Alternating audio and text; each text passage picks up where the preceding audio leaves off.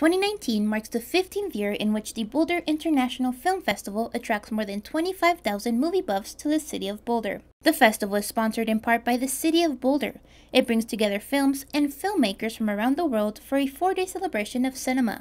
This year you might recognize some familiar guests at the festival, such as singer David Crosby and actor Emilio Estevez. The festival kicks off on Thursday, February 28th and runs until Sunday, March 3rd. You can enjoy special screenings, filmmaker happy hours, musicians, and much more. Tickets are going fast, so head to biff1.com to get your seats reserved.